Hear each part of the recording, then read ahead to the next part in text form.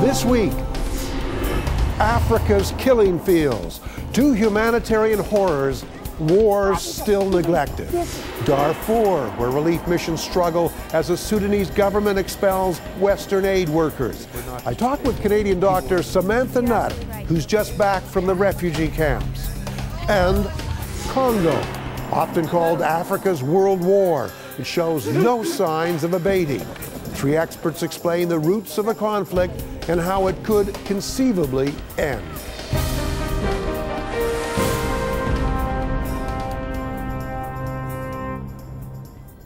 Hello, I'm Brian Stewart. Welcome to Our World. The horrible civil war that has terrorized the people of Darfur, Sudan, has been with us for a long time, 6 years. An estimated 300,000 people have died. Violence has displaced more than 2 million people. Millions more survive on humanitarian aid. It's a civil war that pits different ethnic groups, the government and its proxy fighters, the Muslim Janjaweed, against black African farmers in the west of the country. The struggle is largely about control over scarce resources, land and water supplies. The international community's occasional cries of outrage have not stopped the slaughter. Sudan's government denies the extent of the humanitarian crisis. It was infuriated when the International Criminal Court issued a warrant for arrest of the president himself, Omar Hassan al-Bashir, accusing him of orchestrating the mass killings. Now, as a result, Sudan recently expelled 13 international aid organizations from the country, leaving millions of people even more vulnerable. Samantha Nutt is a Canadian doctor and a founder of the organization War Child Canada, which works in Darfur. She recently returned from her latest visit, and I was anxious to get her assessment. Could you give us an update, a situation report on just what is happening in the Darfur region now? Well, the war in Darfur has been going on since 2003. Roughly 2 million people have been forced from their homes, so displaced within their communities and forced into what are called internally displaced camps. So they're living in a kind of refugee camp, but within their own country. As a result of the recent expulsion of about 13 international organizations, that's had a tremendous impact on the humanitarian situation on the ground. Those organizations were responsible for roughly half of all humanitarian assistance, particularly around basic needs, so food, water, shelter, healthcare. So what that means is, especially right now in Darfur, as we approach the rainy season, we can expect to see food gaps. In fact, there are about 1 million people that are expected to experience food shortages. There are about 700,000 people that need shelter, that currently are at risk of being left without shelter in the event of the rainy season starting. So these are the kinds of things that we're trying to cope with on the ground. Now, a number of people, yourself included, and Mia Farrow, stars, have tried to bring attention over and over again to Darfur. But the world's attention seems to flare up sometime and then dies down. It's very unsteady. How do you explain that? Well, people do tend to, the crisis in Darfur has been going on now for more than 6 years. 300,000 people are believed to have lost their lives in that war. At various periods of moments in time, there has been a lot of attention that's been paid to the crisis. Certainly as a result of recent developments, I hope that Canadians in particular are paying attention to what's happening in Darfur, to the needs that are on the ground, and I'm hoping that they will respond to that, the Canadian public as well as the Canadian government. But it's always a challenge. The longer a conflict drags on, this is different from a natural disaster where things seem to happen all at once and the response is immediate and then people go back to their lives. A war like in Darfur that drags on for many, many years, it's very easy for people's attention to start to wane, and then organizations like ours, we need to ensure that it stays on the agenda and stays on the radar. Right. I think one of the depressing things I've found with the Darfur story is the inadequacy of international response. That I think originally there was supposed to be a force of about 25,000 United Nations and African Union troops together. I think it's hardly more than 13,000 in all. Terribly under-equipped. Don't have helicopters and anything like the numbers they need. So it's not just that the world is not responding, it's responding in ways that are ludicrously inadequate, it seems. Well, you're right. In terms of peacekeeping, the peacekeeping response has been woefully inadequate. Darfur is an area, it's roughly the size of France, so this is a huge area that has to be covered. They have asked for, and in fact the Security Council approved, the deployment of 26,000 United Nations peacekeepers to the region. Unfortunately, fewer than half still now, a few years later, have actually been deployed. So it's very difficult to, not only engage in security operations, but also to make sure that the humanitarian response is meeting the needs of those on the ground because of understaffing, because of bad security, which does tie again into, the inadequate international response. But it's really, it's more than that as well. It's, when you look at since the war in Darfur started in 2003, people already feel as if their troops, particularly Western countries, are already overextended. They're extended in Iraq, they're either in Afghanistan, and so the reasoning that's been offered up is, well, in fact, we just don't have any more resources at our disposal to be able to respond to the crisis in Darfur. Personally, I don't support that as an argument. I think that there are always ways that we can be more effective and more engaged, and if it's not through the promotion of peace and security in the region, it should be through our development response. But again, it has been, up until now, more muted than I would have liked to have seen. Take us to what you see on the ground. You've taken some footage, I know, when you were there, but when you go to Darfur, we hear of such a horrible place of misery and atrocity. What do you actually see?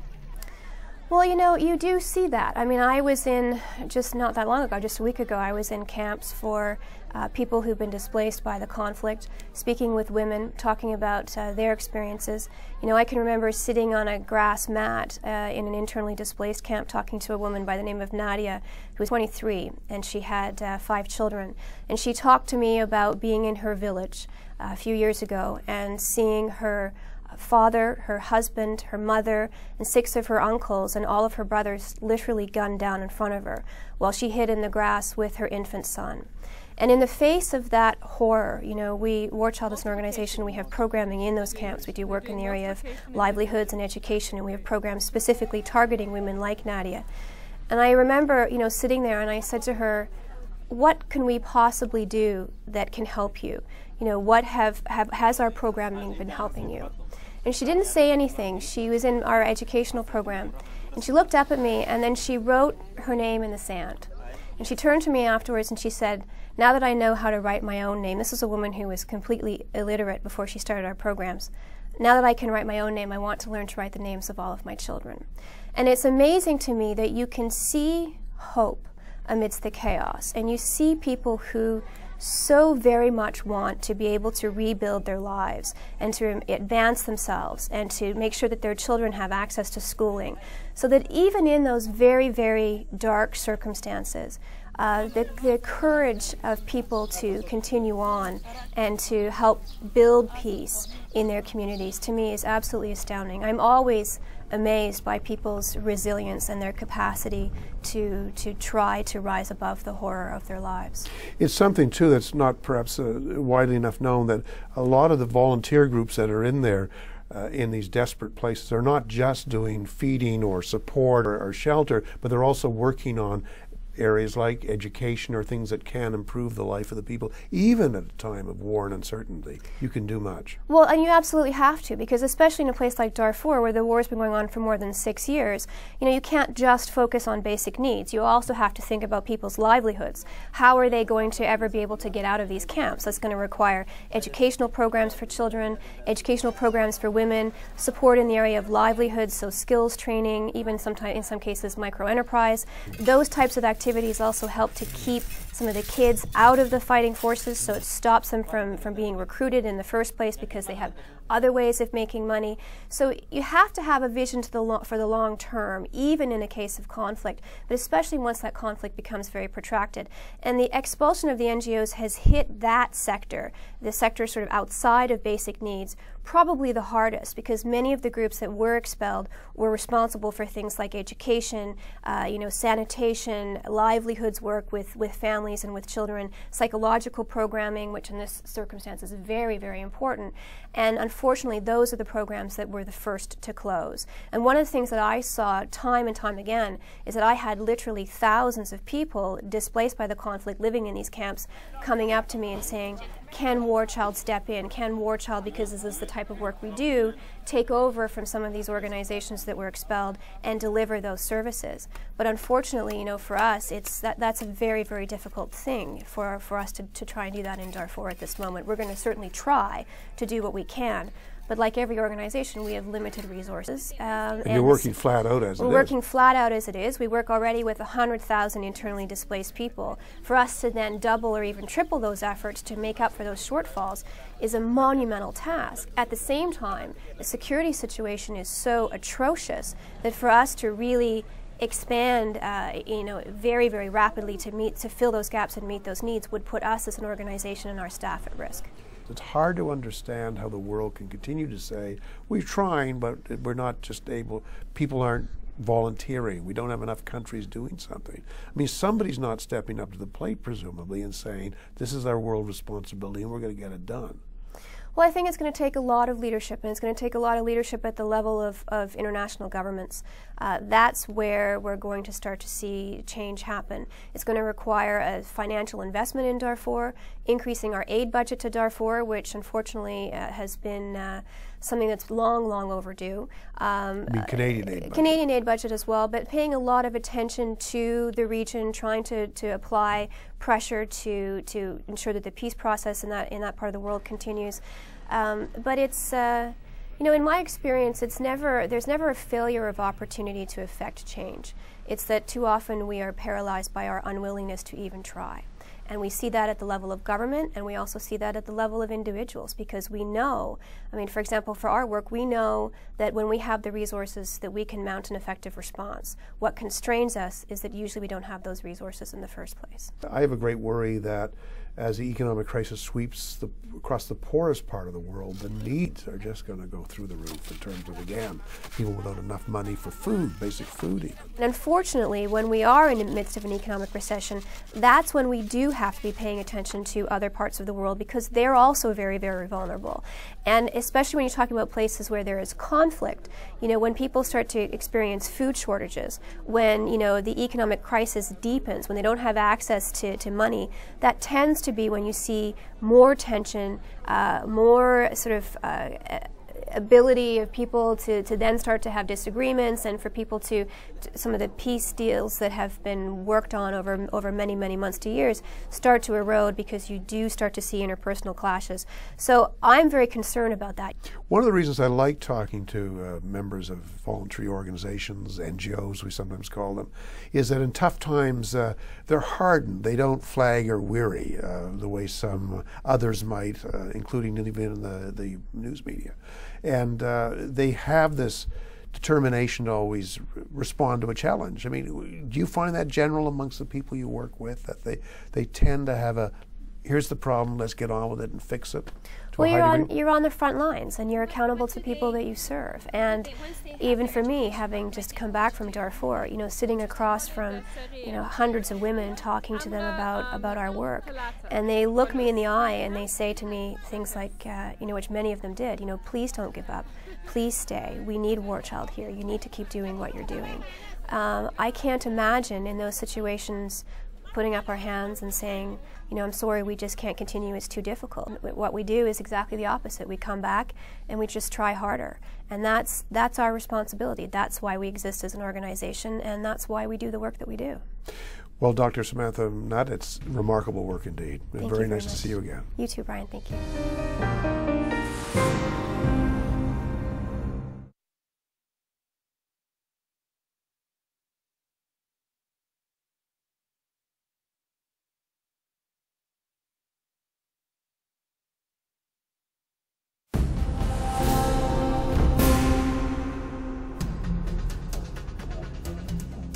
Welcome back. The first part of our program looked at Darfur. The civil war in the Democratic Republic of the Congo is incredibly, even more horrifying. The fighting, which started in 1998 and never really ended, has been called Africa's World War. It has left more than 5 million people dead, and the killing is of the most macabre kind, with women targeted and children recruited as child soldiers. The root cause of all the violence which has plagued Congo for centuries is the struggle for control over vast mineral wealth. Wealth has complicated its foreign relations, bringing intrusions from neighbors like Rwanda and Uganda. The latter two countries having played important roles in first unseating the longtime dictator Mobutu Sese Seko, and then triggering civil war as a land grab ensued. Much of the world has simply tuned out, in part because of this complexity of the struggle, but also because of the barbarity of the fighting. CBC producer Moini Kituka from Kenya, however, is among those who believe that we have to try and understand. She recently interviewed 3 African experts visiting Toronto to talk about Congo. Here's their explanation of how the spiral of violence started and on a possible way out.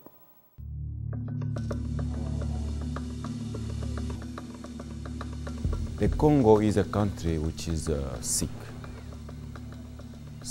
politically, economically, culturally, sick in everything, sick of lack of governance, lack of democracy. It's a country of corruption and a country where people does not have the possibility of life, and they are struggling for water, they are struggling for housing, they are struggling for school. They don't have any means. It's a country by the name, but there is a non-existence of state in Congo for more than 20 years. It's a complex situation, but in few words I will just say that you see, after the fall of Mobutu's regime, which was a dictatorship, Kabila, the father, came. But he came with Rwandese and Ugandese who had their own agendas. And this agenda is about the implementation to take Kivu province, and for that they needed to have, as head of state in Congo, people who really don't care about Congolese people. You know, in 96, 97, Laurent Désiré Kabila came in the power with a backup of Uganda of Yoweri Museveni and the Rwanda of Paul Kagame. And 1 year after, 97 to 98, the same Tutsi Rwandese who came with Laurent Désiré Kabila start an aggression war, supported again by Paul Kagame of Rwanda and Yoweri Museveni of Uganda. And this war has killed more than 6 million Congolese. Every day there is people dying at an average of 45,000 people by month in Congo. Nobody is speaking about. We have got more than 1 million brutal sexual crimes. And we have more than 2 million displaced people around the country.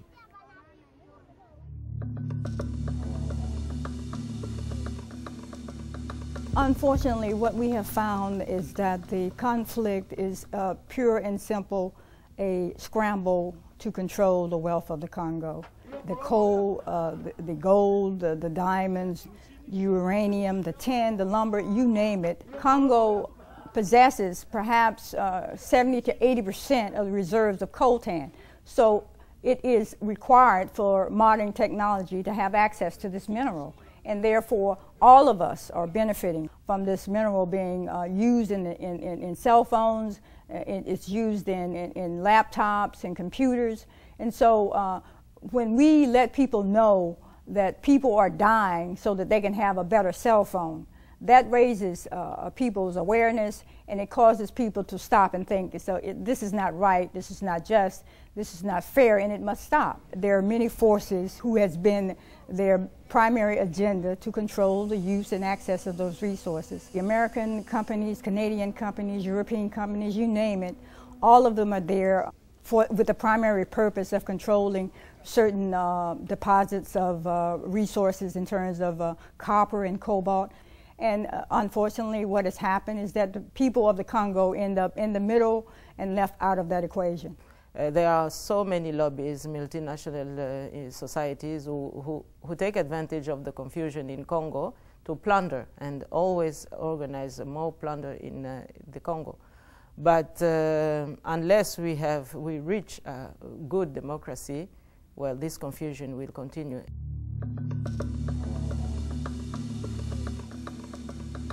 the ICC, the International Criminal Court, has a deterrent role for taking in account the international justice, as they did for Rwanda. The thing which is happening today should not happen tomorrow. And the international community knows that there is no peace without justice. In Congo, there is a lack of justice. There is a lot of corruption in all the system of state, from the summit of state up to the bottom.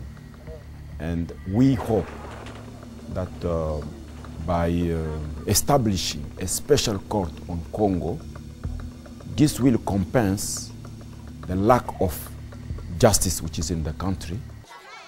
A special envoy can be appointed to deal with the situations in the Congo, just as there have been special envoys appointed to go to the Middle East and also in other countries. We think that we can make significant progress once we have someone spending some serious time and attention on the issue of the Congo. We think that there can be peace and stability in the Congo once we get foreign forces out of the Congo. We are speaking here primarily of Rwanda and Uganda, who have been using the resources of the Congo to build their own nations at the expense of the Congolese people. So we need pressure to be placed upon Rwanda, Uganda to get out of the Congo, to stop interfering in the affairs of the Congo. Certainly, African Union can do something, and I think now we're under the impulse of the new president, Mr. Gaddafi. Maybe something good can come out of it, but we should give him a chance to talk to all the protagonists of Congo crisis, and maybe also to let the dialogue within African communities take place. And we should see at last the international community to accompany the solutions that we decide, and not to come and decide in our place.